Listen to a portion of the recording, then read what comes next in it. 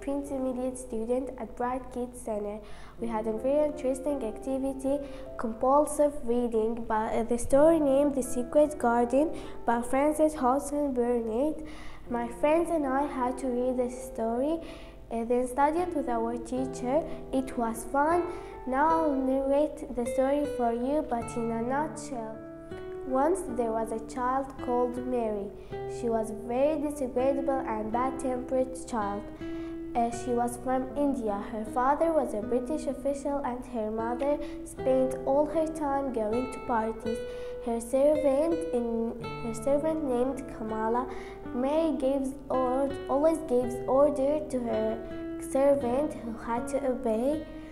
One day, a terrible disease came to their town, and she was sent back to England to live with her uncle in a big, old, lonely house. She heard about the secret garden and no one has the key, so she decided to find the key.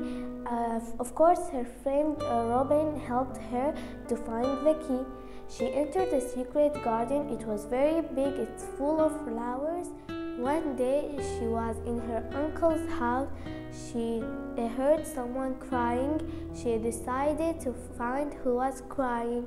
She went around the house and she entered to a room. She saw a boy in the bed and she said crossly, "I'm Mary Lennox and Mr. Craven, he's my uncle."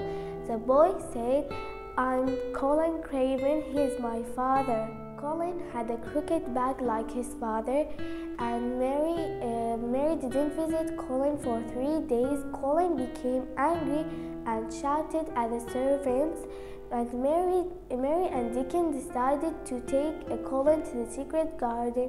There was a magic in the secret garden to help Colin to walk on his feet. Mr. Craven came back and because he saw his wife in his dream, so he decided to go to the secret garden. He entered the secret garden. He saw a boy stood up from the wheelchair and ran to him. It was his son, Colin. Sometimes Mr. Craven was happy and sometimes he was sad. And all servants came to the secret garden, and the secret garden wasn't a secret anymore. Thank you for watching. Bye!